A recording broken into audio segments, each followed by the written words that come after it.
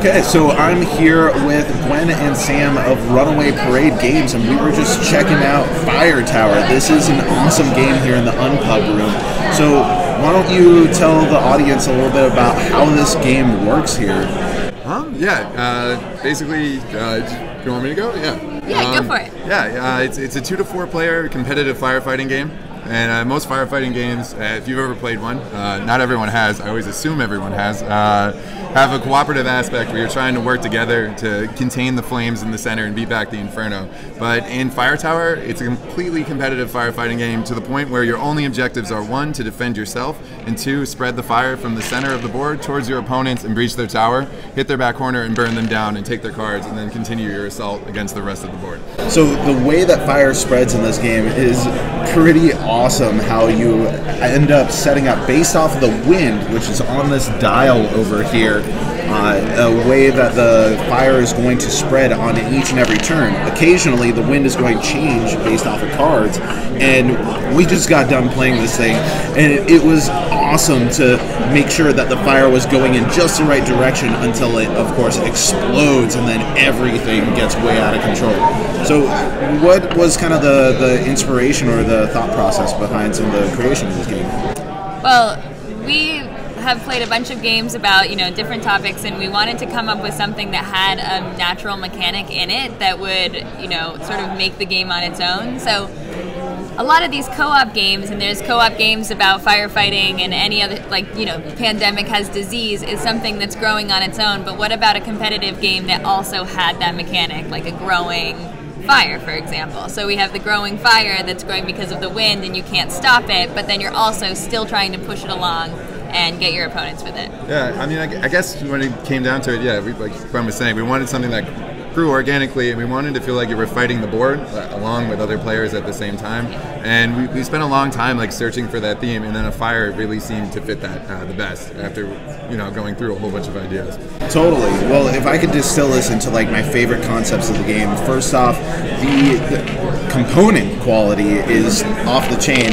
These components are amazing. These little fire pieces, they feel awesome in your hands and look even cooler when you have a whole host of them spread into the different areas on the board. These are amazing.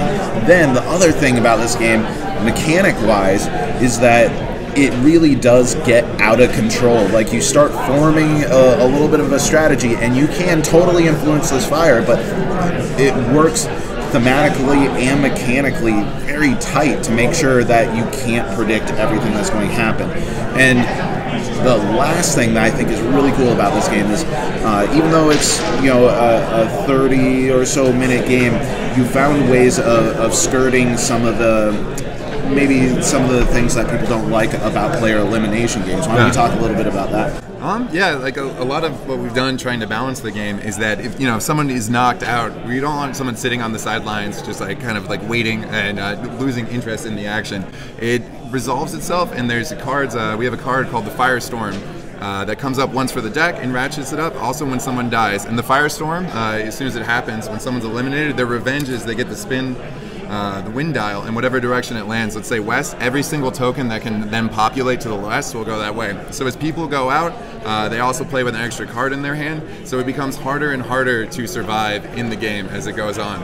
So essentially we accelerate the game every time someone's eliminated, and inevitably the game ends within a few turns. It's also a really fast-paced game, so we just want to make sure people aren't sitting around, sort of weeping into their drink that they just lost. There's a ton of ways that you can interact with the board. You can be aggressive, you can be defensive, you can set up barriers here.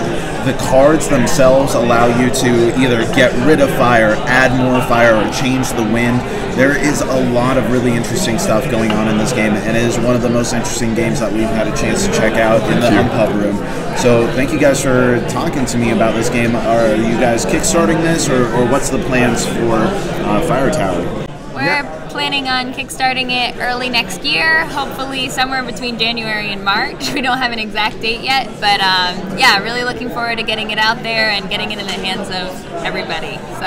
And where can people find more about this game and Runaway Parade games and you two awesome people? Yeah, I mean, you can just go to our website, runawayparade.com, and then everything about the game is there. There's a whole tab for the game and our bios and just how we ended up creating our first game together. Yeah, and you can also find us on Board Game Geek, Facebook, Twitter, Runaway Parade Games. Thank you guys so much. Hey, no problem. Thank you. Thank Hey, you. thanks so much. All right.